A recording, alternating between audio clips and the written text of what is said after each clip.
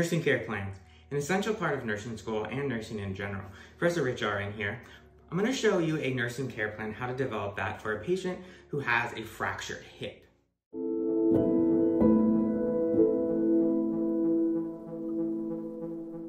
You just saw the video of our patient kind of writhing in bed there. Obviously looks to be some sort of discomfort and sort of pain. So they have that hip fracture, have not yet had surgery. So let's develop this care plan for our patient. We're going to be using nursing diagnoses. We're going to formulate them using NANDA. The first one I want to talk about is impaired mobility. So let's write that out. Impaired physical mobility related to the hip fracture as evidenced by patient unable to ambulate without pain. So there's our nursing diagnosis. Let's make a goal for this patient. So of course for our goals, they have to follow the SMART criteria. S being the specific, M measurable, A attainable, R realistic, and the T the timely. So it has to meet all those criteria pieces. So for this patient, let's see, we're dealing with improved mobility or mobility. So let's see, how about patient will experience improved mobility and independence in activities of daily living by the end of the hospital stay. That's all right, right? But it's not really that specific. So let's come up with another one. How about patient will demonstrate proper techniques for transferring and ambulation by the end of the hospital stay. That's very specific, it's timely, it's measurable, and it's attainable for this patient. Now let's talk about some interventions we can help this patient. Again, our nursing diagnosis is impaired physical mobility. So one of the interventions, of course, we can do is pain management. So we can administer prescribed analgesics as ordered and of course assess pain regularly for this patient. We can teach and encourage non-pharmacological pain management techniques. We can also collaborate with the other healthcare teams to make sure that this is effectively managed for this patient. Let's try to think of another intervention. How about mobility assistance? That's something we can do as a nurse, right? We can perform and assist with passive range of motion exercises on that unaffected side. We can collaborate with physical therapy to work on a customized rehabilitation plan. And then we can, of course, educate or instruct our patient on proper body mechanics and techniques for safe movement, because they're still going to be up and moving around right before surgery and after surgery. Let's see if we can add another one here. How about the use of assistive devices? Perfect. Provide and educate the patient on the use of assistive devices, which could be a walker, could be a crutch, a cane, which will help with mobility.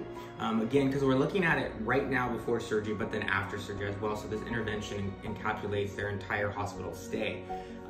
We can also ensure that these devices are properly adjusted for this patient. They're at the height, and we educate them on the use of that as well.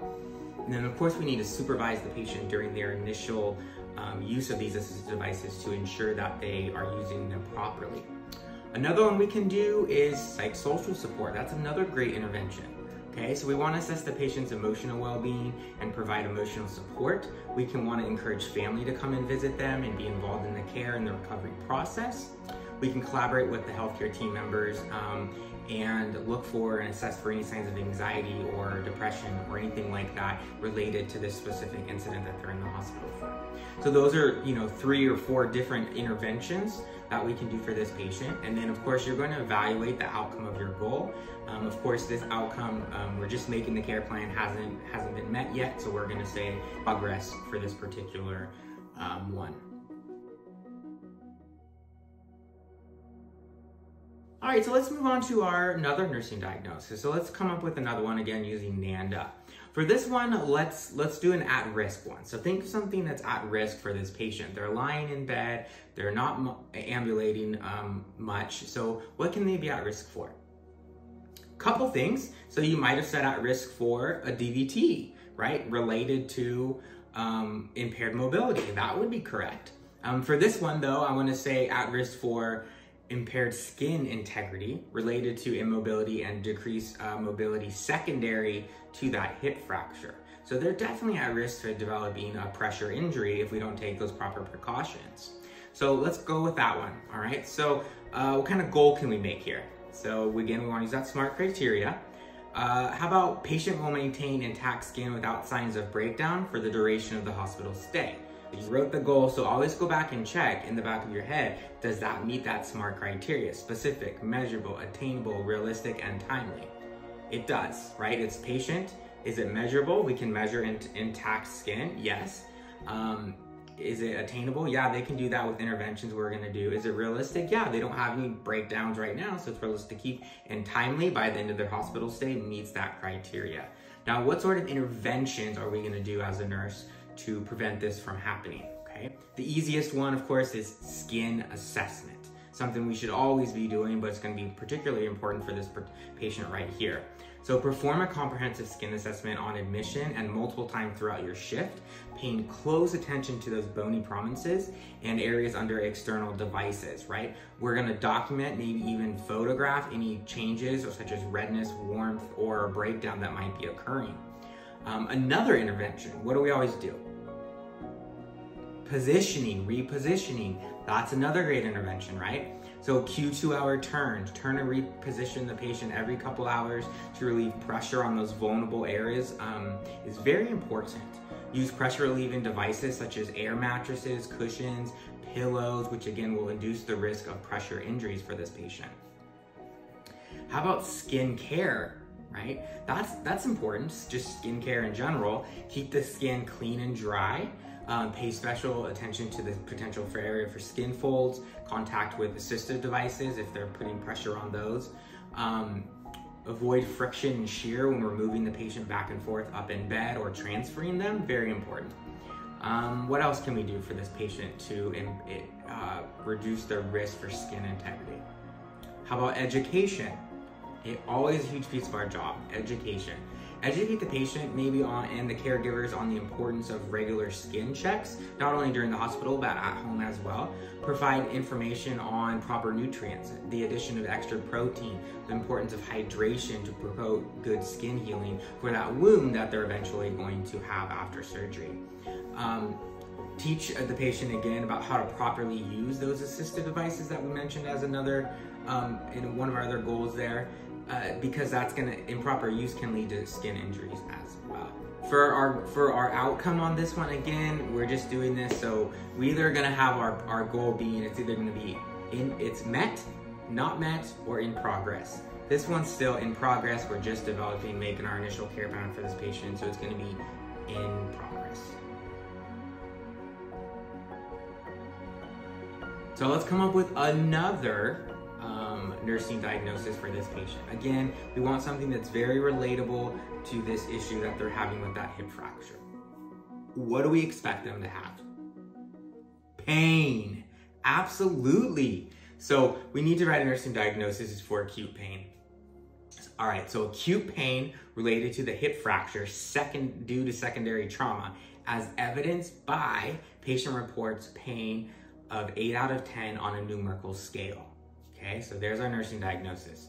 Now let's come up with a goal for this one. We'll report a pain level of less than 5 out of 10 for my shift, okay? It meets all that criteria. Again, every time you come up with a goal, reevaluate that goal based upon that SMART criteria, as I've said a couple times in this video.